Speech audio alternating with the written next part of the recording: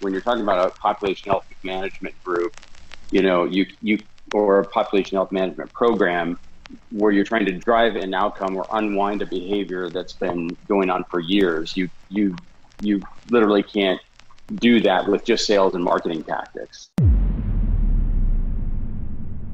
Have you noticed how much commercials have changed? Consumer brands used to flaunt fancier features, facts, and figures about their products, but you don't see that much anymore, do you? Think about it. At the same time Kodak was selling the idea of better cameras, Apple sold the idea that capturing meaningful moments brings us closer together. What do you think worked? Companies have figured out that engaging consumers on a deeper, more personal level, their values and aspirations, pays off big over the long term. Population health management and wellness programs are lagging way behind in their understanding where motivation comes from, which is sad considering their subject matter. Their strategies start and end with where to place the incentive. But how do incentives really influence behavior change and motivation? And how can we set our health programs up for sustained engagement and successful outcomes? That's an essential question. And this is the Nudgecast.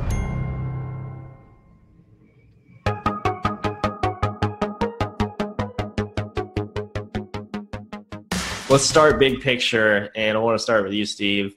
If we can just talk a little bit about kind of frame what motivates people, what factors influence people's motivation to change from a high level, and then we'll kind of dive into how incentives influence that from there. Does that sound good? That sounds absolutely perfect. So the first thing is, and if you followed some of the podcasts in the past, there's significant individuality in all motivation, and each person has a way in which they are motivated to do basic behaviors. And think of yourself and think of reasons why you may or may not do things. But when you look from a scientific perspective, this has been broken down to show that motivation, you've heard of intrinsic motivation, those that are within, this desire, this reason within yourself for enjoyment, or and it can get even more specific. Matt does a good job and talks about this people's why. Why you do something is oftentimes is going to be a strong intrinsic motivator. If you have a strong enough why for doing something, you're more highly motivated to continue with that behavior, versus an extrinsic motivator, which we're going to be talking more specifically about, which would be an incentive. That's something that the stimulus or something external that comes in, and in the form maybe of a reward as an incentive, which is meant to compel someone to take an action or change their behavior. But the other part about this, about motivation in the high level, is in reality, we really can't motivate other people. I think back to my college football days where you'd be in the locker room and the coach would be giving the big rah speech, and you're getting all pumped up and all this motivation, and it's all extrinsic, and then the doors open from the locker room and you run outside and it's like, holy mackerel, look at the size of that team. So that extrinsic motivation can only take you so far. You have to have that intrinsic motivator, which says, gosh, they're huge, but you know what? I'm going to go out and get the job done. So in reality, if we can't motivate someone, which we really can't, and that's probably maybe a shot in the back for some people, but what we do in the successful health professionals is we set up a motivational environment for people, an individual environment that helps them become intrinsically motivated. So that is what our goal should be, and not per se be trying to motivate someone to do an action. Yeah, I think that's a really important thing to frame for people, is that, your job is not to, make them change. You're not acting on them to get them to do this. You're kind of setting up the right environment through which they can figure it out for themselves in some ways. It's kind of a simplified way to look at it, right? Yeah, and they make the decision. They make the personal decision. They have to, at some point, for long-term change. And we're talking long-term. We're not talking about, we got to wait for 10 years to see the change. No, we're talking about, a couple months to, it doesn't mean that an extrinsic motivator can't be beneficial at the beginning. Yeah. But it will not be successful in the long run Because I mean, we'll talk a little bit more about this later, why that's the case. Right. And I mean, if you think about, just this at a very, I want to make sure we're bringing this back down to some pretty basic levels at times too. One thing that an incentive is obviously good at is getting someone to act immediately on, say, like a sale. I see the sale in the window, it ends in a week, that they're incentivizing me to purchase that thing now. So I'm going to go and do it. And that's just a one-time transaction. That's going to stimulate an actual action there. But we're living in a space where we're talking about, maybe a weight management program, maybe a smoking cessation program, maybe, a program with the ultimate goal of lowering, LDL levels, things that are long-term outcomes changes. What is the problem really with with incorporating financial, incentives into, say, anything within a longer-term program like that, Steve? Yeah, there's a significant problem when you look not at the short term, but the long term, because the research does show, if you look at the breadth of the research, that financial incentives in general can get people to sign up for a quote unquote program. It's like what you just said about the sale. However, there are significant shortcomings when you're looking at long term. So what you'll find is programs that we have that we're in charge of getting people to sign up for. We're basically, us as health professionals, are incentivized to have as many people sign up as possible, which incentives will help get people signed up for that. However, we wonder why they're not successful programs, or we're not seeing the results we want. It's because there are shortcomings, because once you start to take away this incentive, or once it starts to decrease, or once it doesn't have as much of an impact, or the real world comes into play, that, oh, this incentive, gosh, it got me to sign up, but I didn't know I was going to have to do all this. Well, I'm out of here. I'll keep the incentive. So the research does support that the short-term benefit of incentives can be beneficial, but in the long term, it is not. And then the other thing I want to say is it's similar to everything we see with behavior and with the people we work with. It's an individual thing. Yes, there's going to be a small percentage that is all ready to take action, and this incentive just pushes them over the top. But these people most likely were a small percentage. We're going to get to that point sooner or later. Right. But for the ones that are a little bit more reserved and not ready, they don't have enough intrinsic motivation, they haven't really developed a why for making this change, then they get an incentive, and that's going to be a slap in the face. As a matter of fact, it can work as a negative. Some of the research shows that it can work as a negative, because now the individual says, well, I'm not responsible for my health anymore. I have to wait for the next incentive. And so it's completely extrinsically motivating for them.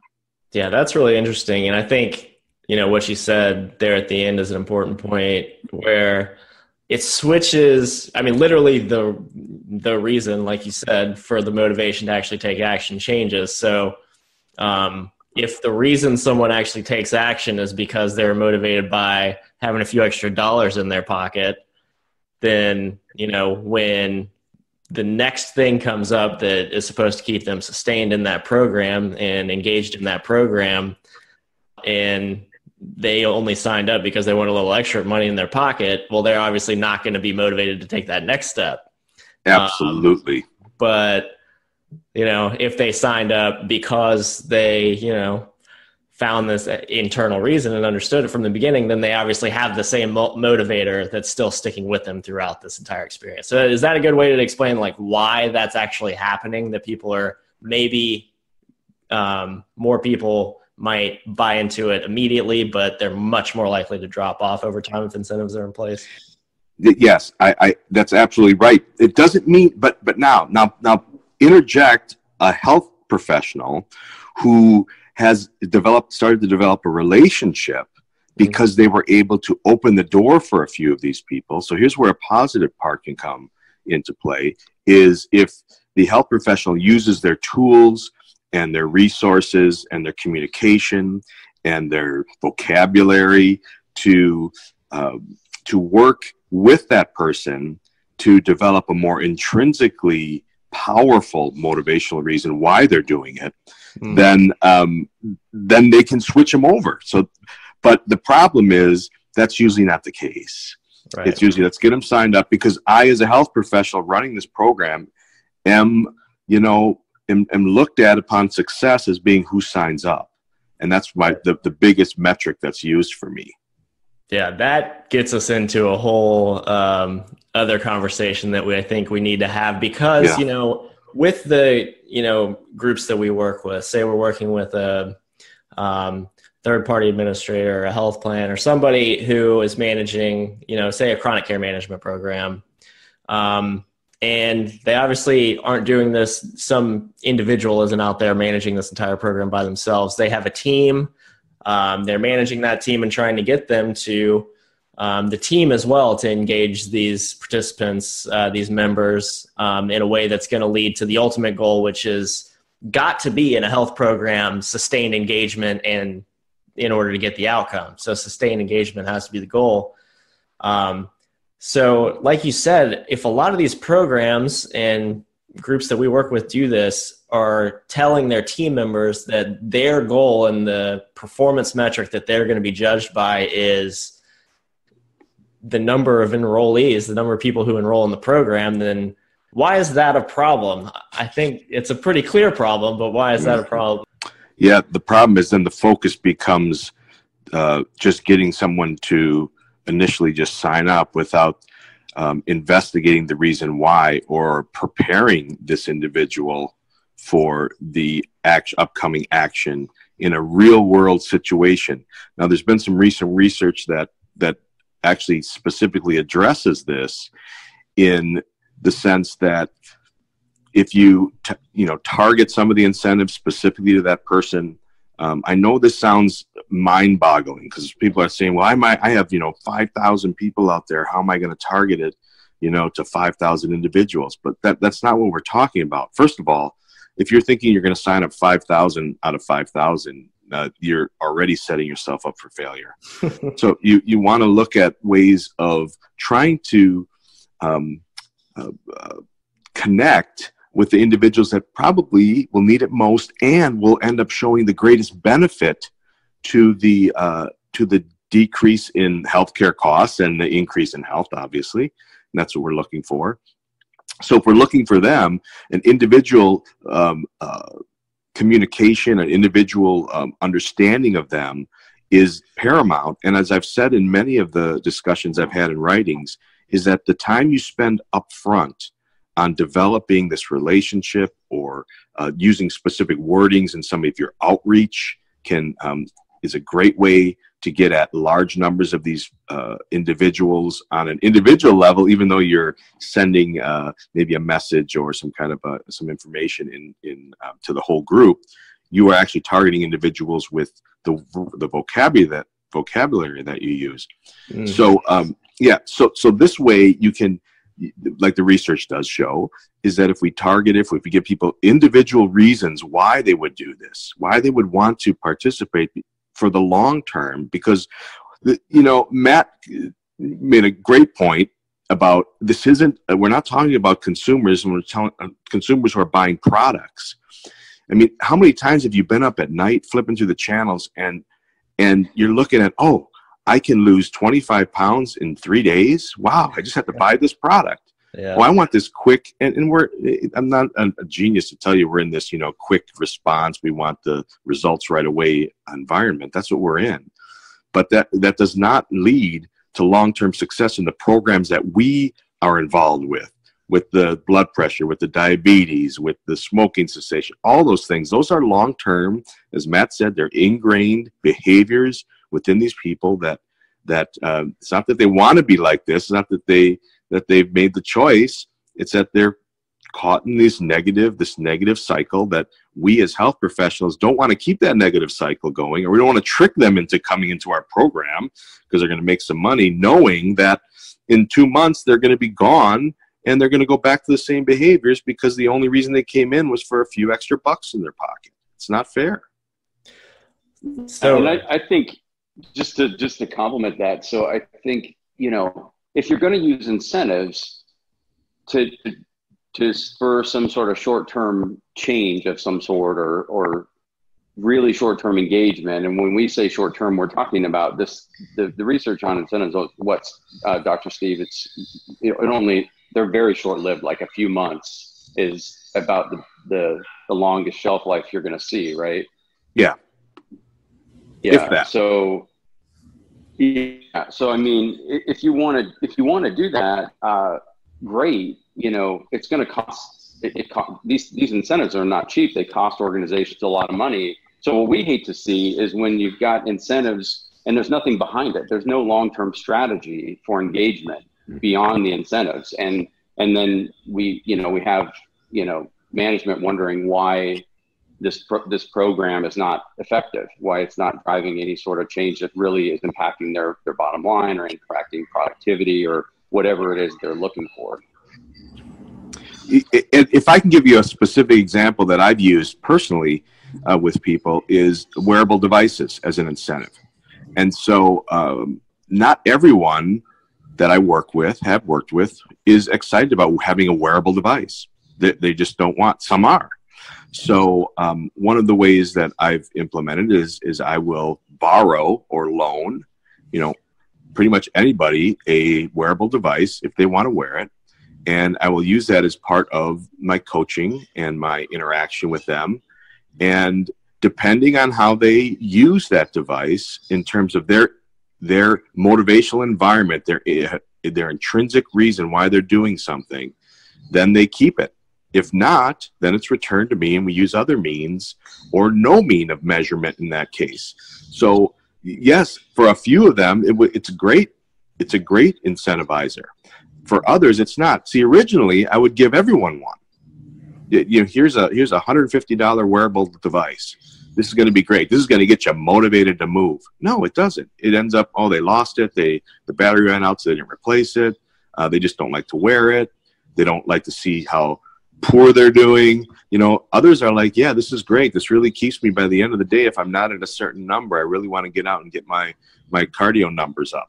So that's the individual level. It sounds like a great idea up front, very expensive, like Matt says, but it's not helping in the long term.